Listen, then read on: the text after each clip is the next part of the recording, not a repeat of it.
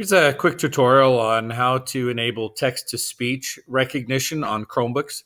Any student or teacher can do this. This is built into our Chromebooks.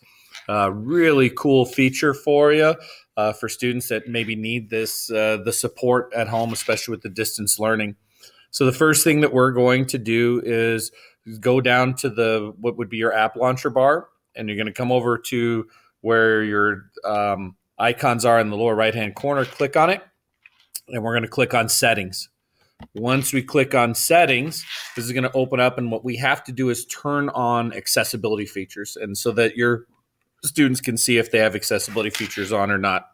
So one of the things, when I click in here, I don't see the accessibility settings. So what I want to do is come over in my settings. So again, through my settings, then I'm going to hit Advanced. And under Advanced, you see accessibility. And what you're going to do is always show accessibility options in the system menu.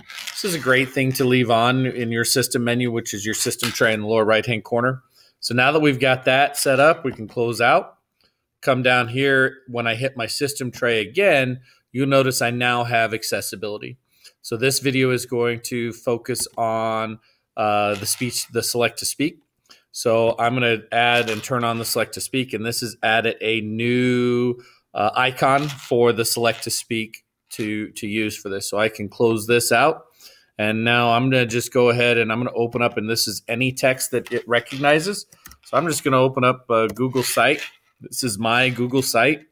And so I'm at my Google site, and what students would do is they would hit the select to speak button, and then it gives them a cursor to drag around, and they just have to drag around the text that they would like to read.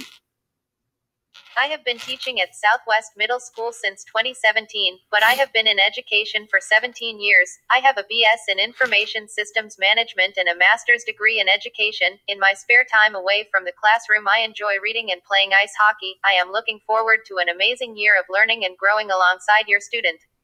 So I'll read everything that was in the highlight. So if students want to get more text, they would come back down, hit the select to speak again, drag a box around whatever it is that they want to do. They could do it as a page. They could do it as a paragraph, however they want to get it done. They can always leave this up and running and only use it when they need to. So that would be a great tool for supporting students that maybe need assistance with reading. If you have any questions, please feel free to reach out to me.